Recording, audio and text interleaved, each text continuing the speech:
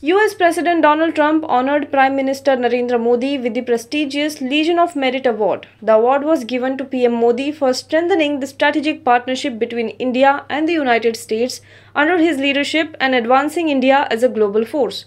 India's ambassador to the US, Taranjit Singh Sandhu, accepted the award on behalf of Prime Minister. He was presented the award at the White House by US National Security Advisor Robert O'Brien.